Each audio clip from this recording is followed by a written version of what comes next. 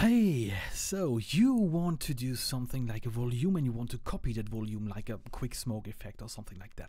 So what you will do, you just create a cube, for example, and we just do it with a quick smoke effect, you know, this kind of quick smoke effect.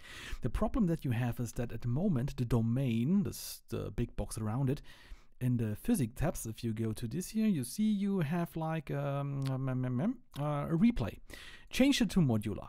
Modular will make sure, or you can also make it resumable, that you will have always the same after baking. So you just bake the data and it takes a couple of seconds on my machine. I should have shrink the size, but well, whatever.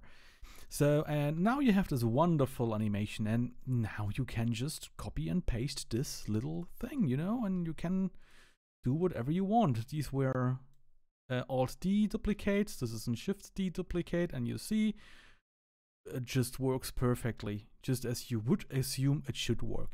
So, what else? Now that we have this OpenVDB file, you can actually go and delete everything.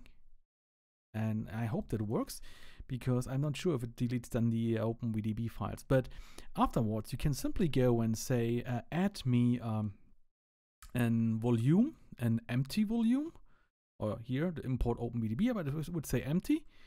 So, and then in the settings, you can point to your temp folder.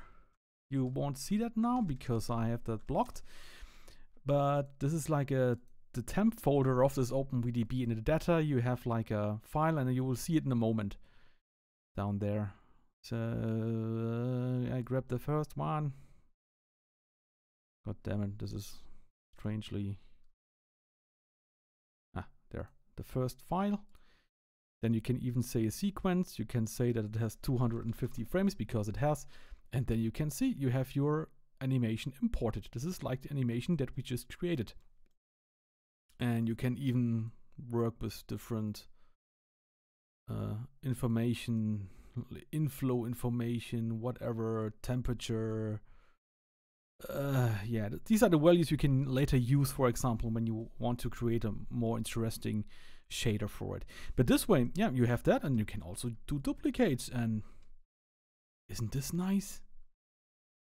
Awesome, right? I love it. Well, that's it for today. Have fun.